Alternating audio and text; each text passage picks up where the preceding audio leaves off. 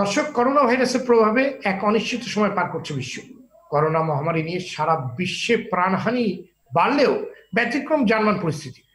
দেশটিতে আক্রান্তের সংখ্যা লাখ ছাড়ালেও প্রাণহানি ৬,০০০-এর মতো, যা বিশ্বের অন্য দেশকে আশার আলো দেখাচ্ছে। কিন্তু কিভাবে, সে বিষয়ে আলোচনা করব আন্তর্জাতিক সম্পর্ক উন্নয়ন বিষয়ক RTVর নিয়মিত অনুষ্ঠান ডিপ্লোম্যাটিক জোনে।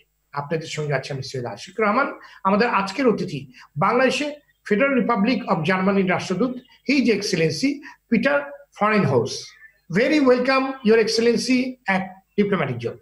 Hello, good morning. It's a pleasure to be together with you, with RTV, one of the TV channels that we always watch. I think the media are so important, especially in this Corona crisis time. The media have a very important role. So it's a pleasure for me to be here. Excellency, the whole world is suffering for COVID-19 pandemic, and Bangladesh is not exceptional. Though our government is trying to help at its level best, in your view, what would be the best for the Germany or European Union to do for Bangladesh right now? Well, I think the whole world is struggling. Yes. All the countries in the world are struggling with the situation at the moment.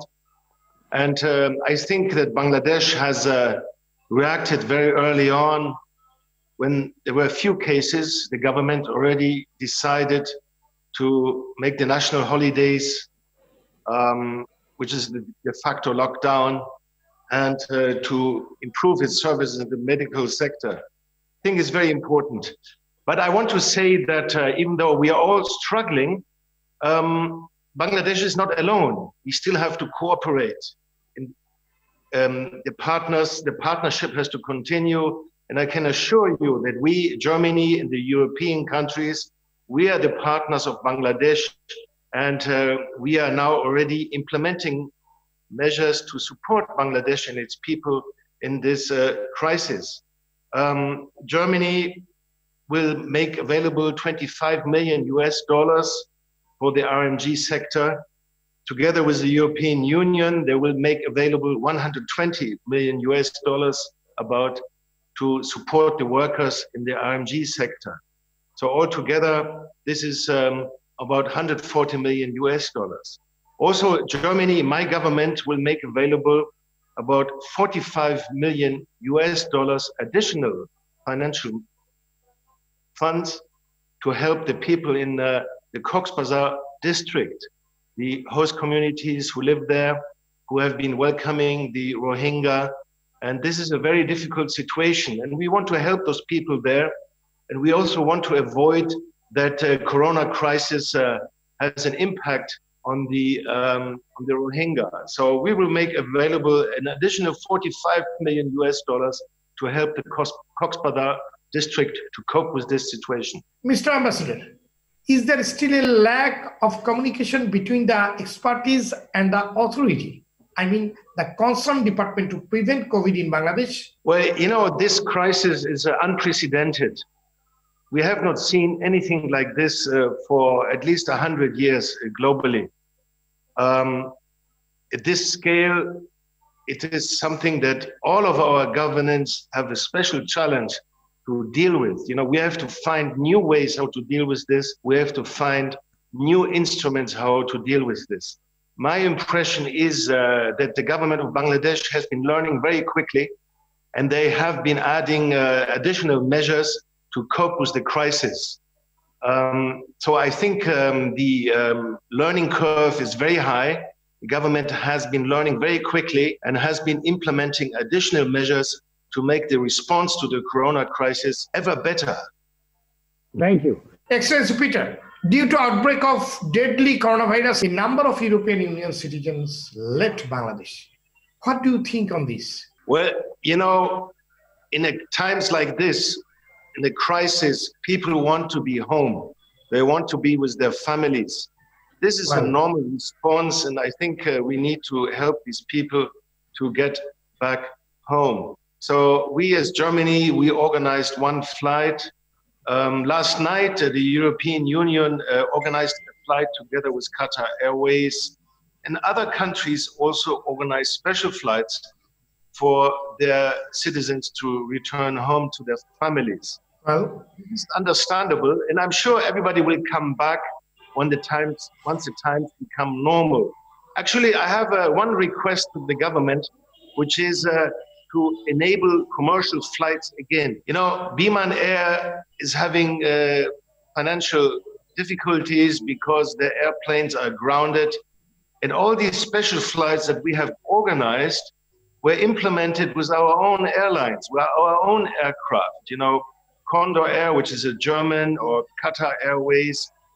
You know, I think Biman Airways could organize these special flights to bring the foreigners to their home countries. And then through this, Biman Air could have some income, while at the moment, all these planes are grounded. And Biman Air is having difficulties. So this is one request I have to the government.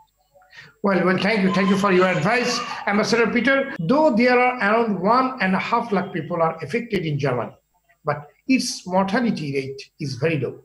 Under what circumstances Germany does it to control this pandemic? Well, I think we are still studying this, but I think in Germany we started testing very early, and we tested very widespread, and also the population was very disciplined, working from home and keeping the social distance. I think this is very important.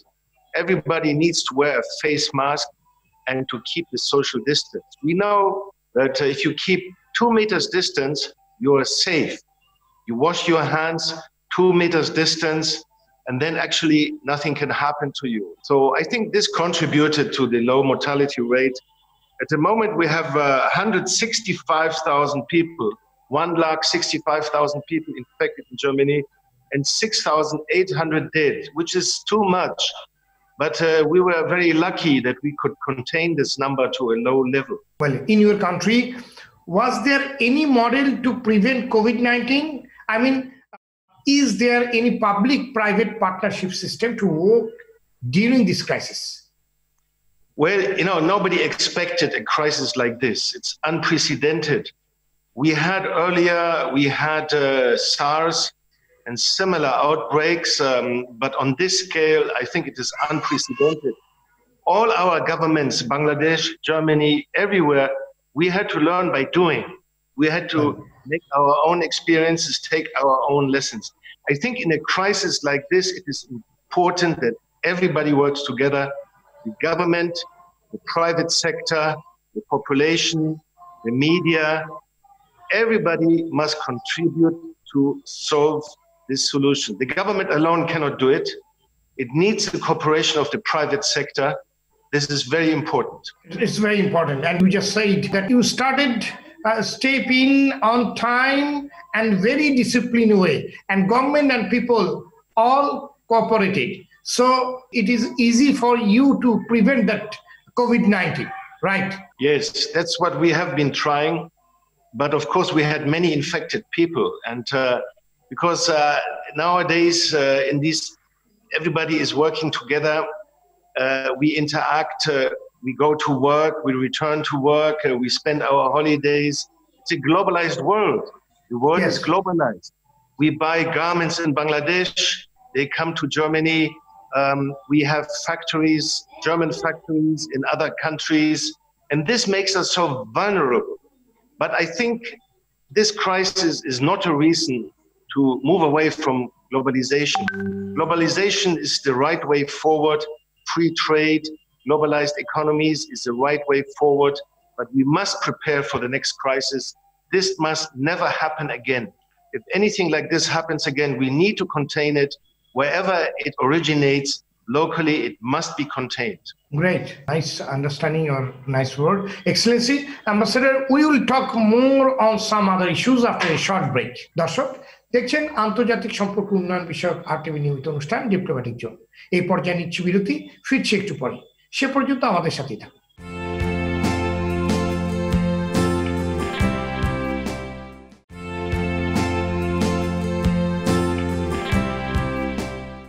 দর্শক আবারও আমন্ত্রণ diplomatic জোনে। আমাদের আজকের অতিথি বাংলাদেশের federal Republic of জার্মানির রাষ্ট্রদূত his Excellency Peter ফারেনহাউস। Welcome again mister ambassador at diplomatic zone. My pleasure. Excellency, while countries are proceeding to enhance lockdown like some other countries. Germany is also lifting it. Do you have any suggestion for Bangladesh? Well, you know, it's a difficult decision for the policymakers, for the responsible actors to keep the balance between the lockdown, which is difficult for the people, it's difficult for business, and it also restricts the freedom of people. On the one side, on the other side, lifting this lockdown so that people can come back to the normal life. I think the most important is to stop the infection. This must be the first priority. If we lift the lockdown too early, the corona infection will come back. And this does not help anybody. I think my advice would be stay on the safe side. Stay on the safe side until you're sure that the infection has been brought under control. And I think for this also the media are so important because the journalists are everywhere in the country. They report about the situation in the country. And in this way, they contribute, they assist the government and all other actors in controlling this corona crisis. Well, Excellency Peter, China is saying that they have a special model to prevent COVID-19.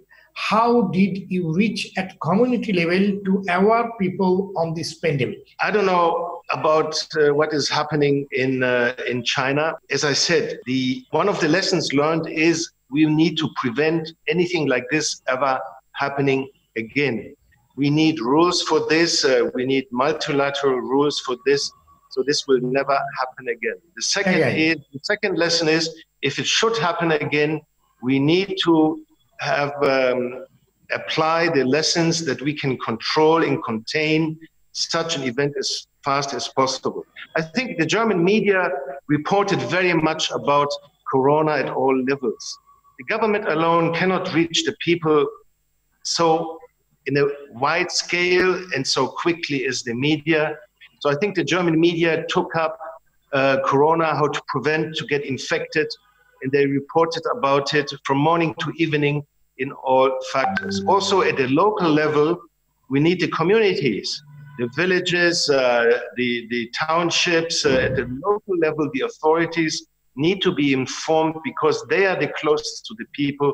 They need to reach out to the people to educate them what to do to prevent getting infected and what to do once they are infected. And they need to have the contribution of the people. You know, you need to give the necessary information to the people so that they understand, and from their own will, they will behave in a disciplined way.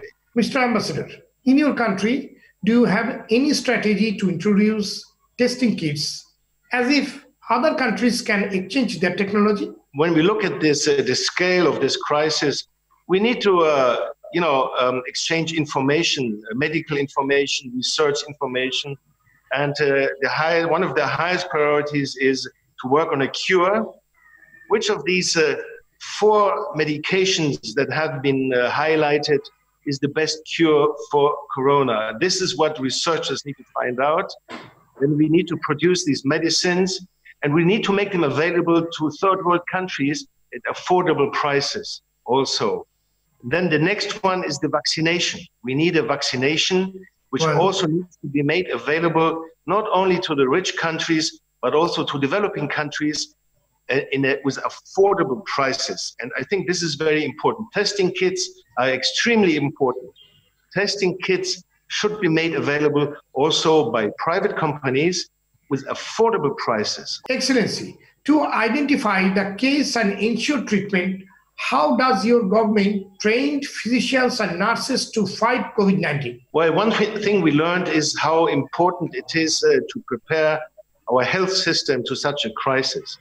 We need doctors, we need nurses, and I think in Bangladesh, one of the lessons learned is to invest more in the health sector. I have been reading in the newspapers that you need more nurses, and I think this is something also to be discussed with the development partners. In Germany, we're lucky to have a good health system. we prepared. We needed to procure personal protective equipment, PPE, face masks. Many of these materials were produced in China. Surely one lesson we learned is that we need to be self-sufficient in personal PPE and masks. And I think the Bangladeshi garment sector has recognized this, and they're producing PPE and face masks now in ever increasing quantities to use them in Bangladesh and then also eventually to export. Mr. Peter, how does your mass media and citizens accept your initiative to fight against COVID-19? Well, I think the population understood the need to accept the measures, to stay home, to keep social distancing. It's hard. In a crisis, you want more communication. In a crisis, you want to be close to people.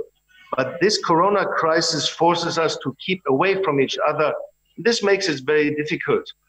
The people understood this, but the longer this continues, the more restless people become. It's not easy to stay at home, not to go to work, not to meet your friends and family members. Especially for children. Especially for children. It's so hard.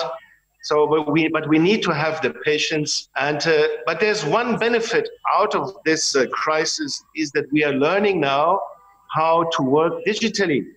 We don't always need to travel by car or by airplane to another place. We are now learning much better how to handle, like we're doing now, interviews, video conferences, how to handle our work digitally and online. I think this is a very good lesson. Also, means you want to tell that the good part or good side of this crisis and what we learned, what we never learned early or before. Yes, that's a good side coming out, a good lesson. You know, when we look at climate change, you know, people used to travel by car, by airplane, just to attend a conference. And this was bad for climate change. Now we're learning we don't necessarily need to do this. We can work very well together using these platforms for video conference. Some experts, they are telling that it is another good part, that maybe some people, they can give a good time to their family, but this is another good part, that they can give their quality time to their family. I agree. Families can grow closer together. We were all so busy working from early morning to late evening, being stuck in traffic jams. Now we have the families come together. And another lesson is that we see how peaceful Dhaka city has become. We should see later on, what can we do to keep Dhaka more clean air, more peaceful? Very good, very good advice, very good your opinion. Well, Excellency, last week you visited one hospital in Bangladesh. What is your observation and findings? Yes, I visited the Sheikh Russell Institute and I was very impressed.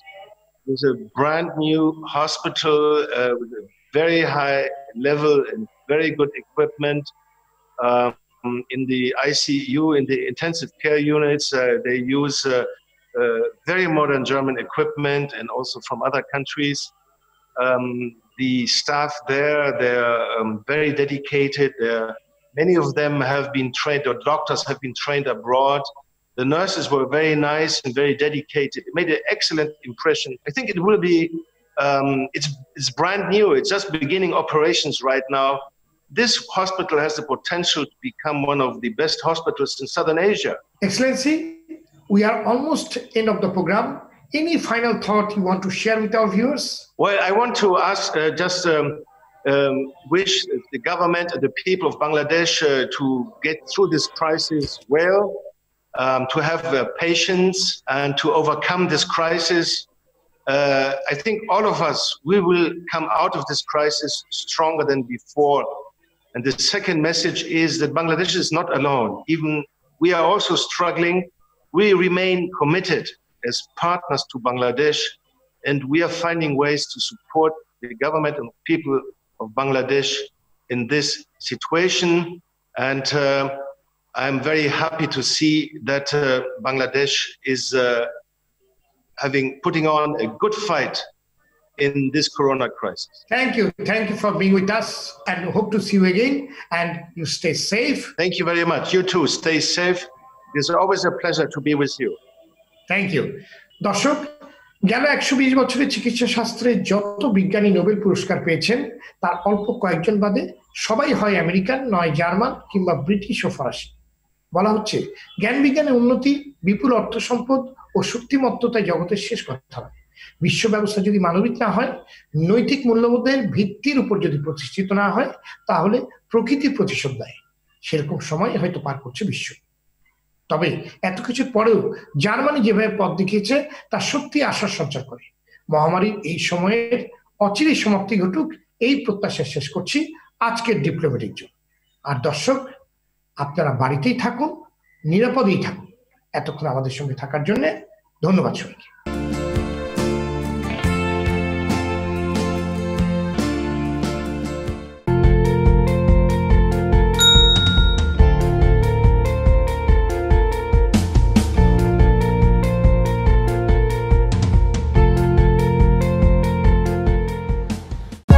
For more updates, subscribe and press the bell icon on YouTube app and never miss another update.